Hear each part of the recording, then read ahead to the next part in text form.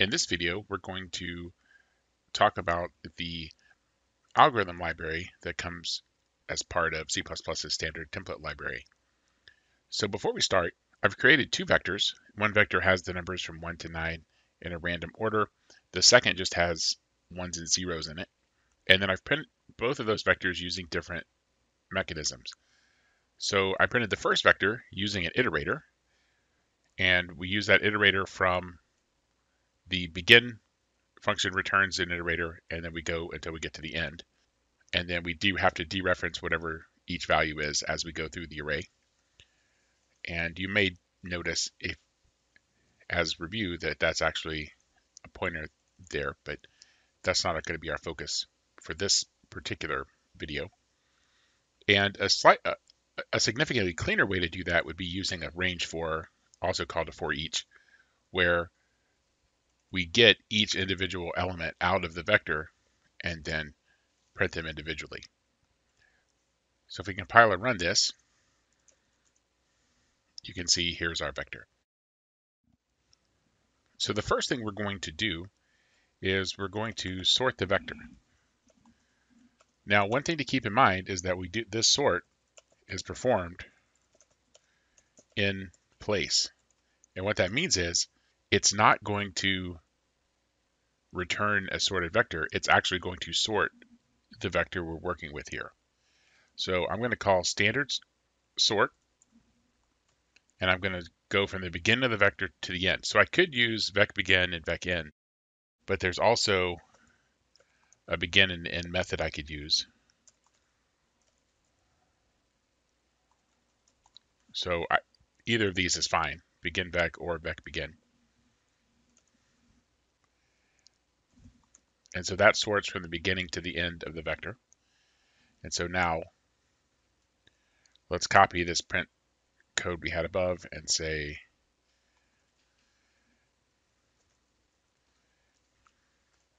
so let's compile this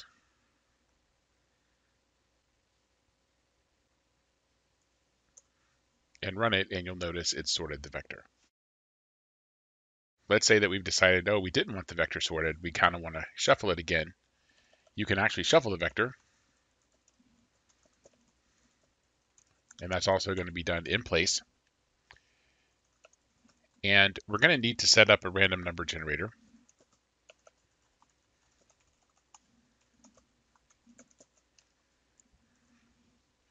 So now that I've done that, I can call shuffle, again from begin to the end. And you may wonder, why do we tell it where to begin and end? Well, you can select different parts of the vector to sort or shuffle if you would like. There's no reason not to do that. We're going to pass the random digit that we just created. So now let's take vector 2 and print that out. Or actually, let's do vector 1, since that's what we shuffled. So if we compile and run,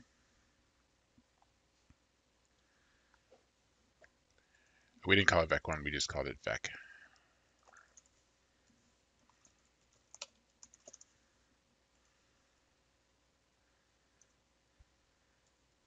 So when we run this, notice the vector has now been shuffled again.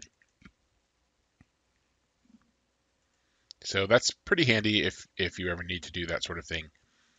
Again, we haven't really talked much about the random numbers, but if you're in an application that really is mission critical to have really purely nice random numbers, definitely look into how those are implemented, because there's some things you can do to get better performance. But that's beyond the scope of what we want to talk about. So another thing we can do is we can perform counts using standard count. So I'm going to create two variables. The number of zeros is going to be the count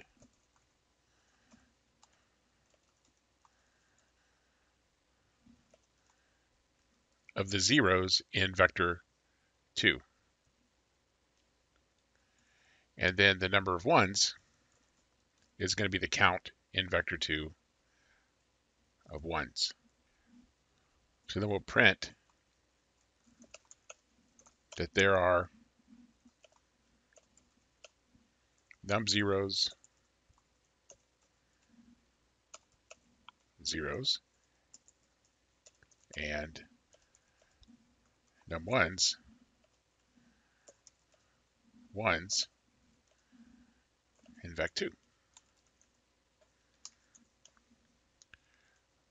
So let's run this.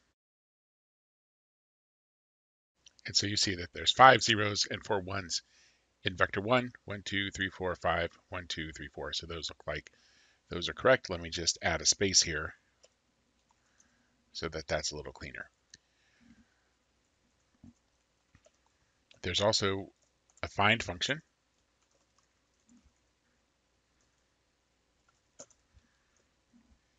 So what I'm going to do is I'm going to create a range 4 over an array of elements, and I'll search for each of those elements.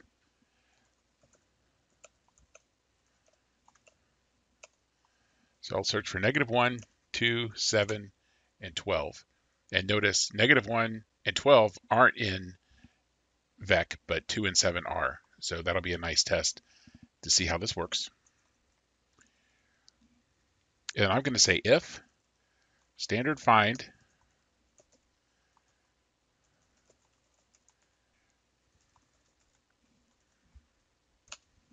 and I'm looking for element, and if that's not equal to the end of the vector, then I'm going to print that I found the element in vec. And otherwise, I'm going to say did not find that element. So let's run this. So we have a bug somewhere, and we're missing our closing parentheses here. And by the way, I don't think we've seen an example of this, but this is an initializer for an array. So when I do this, I can do the for each over that array, and then it's almost like a one-time use. Almost you can think of it as an array literal as far as how it's actually getting used. So that should fix that compile error. And when I run this, it did not find -1, it did not find 12, but it did find 2 and 7. So we can be sure that that actually worked. Another example I want to show you of some functions that you can kind of use to determine if there are some different constraints in your collections. So we're going to use some lambdas, and these are the 3 lambdas we're going to use. The first is we're going to check if something's a positive number. We're going to check if it's a negative number, x less than 0. And then if it's an even number, x modulo 2 is equal to 0. So we won't discuss lambdas here, but just for now, think of it as that's the test we're going to perform as we do these functions. So the ones we're going to talk about next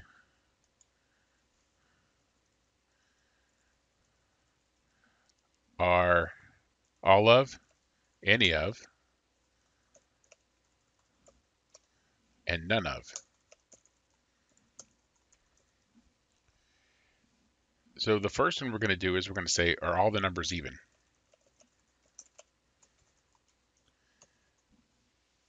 So we'll say if standard all of, we'll do from begin of the vector to the end of the vector. And then we're going to use the lambda for an even number. And then I need to close my parentheses. And then I'll say that, or I'll print out that if that's the case, all the numbers in vector are even. Otherwise, I'll say not all numbers in vector even. Just so that we could do an example where there where we get, so they're not all even, so we're going to get, this is going to return false. But just to demonstrate that this works either way, we're going to do another one where this time instead of checking if they're even, we're going to check that they're positive, and that should return true. So this way we're checking, okay, does it return true correctly? Does it return false when we expect? And so here we're going to say they are positive, and here not all numbers in vec are positive. So we should get one false result, one true result, and that'll help us have faith that this is actually working correctly. So here we go. Not all numbers in vec are even, but all the numbers in vec are positive. So that's good. That's what we would expect.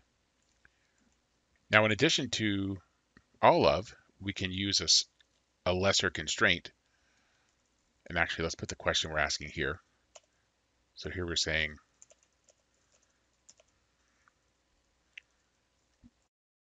so now let's ask this question. Are any numbers in vec even? So we're going to say, and if so, we'll print some numbers are even. But let's see how we calculate that. Let me copy this lambda that checks for even numbers, and we're going to say if standard any of begin vec from the beginning to the end of the vector. And then here's the lambda we're going to use. So that should be any. And then, so if that's the case, we're going to say some numbers are even. Otherwise, we'll say no numbers in vec are even. And then there's one other, we'll go ahead and do none of before we ask this. Are none of the numbers in vec even?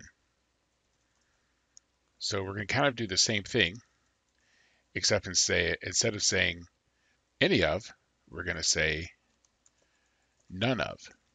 And if none of the elements are even, we're going to say none of the numbers in vec are even. Else, we can say some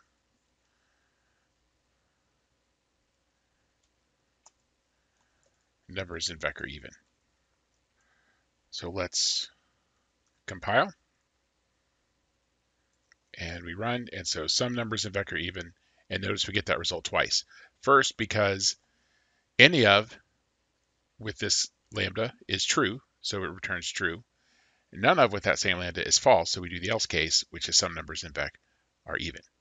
Okay, so that's a real quick introduction to some of the things you can see in the algorithm library in C++. There's a lot more there. There are some links on the C++ information page if you're interested in digging in further. But even this is far more than you'll actually need to know for this course. But I wanted to make sure you had an introduction, because I think from this starting point, you can dig in and get a lot of other helpful methods.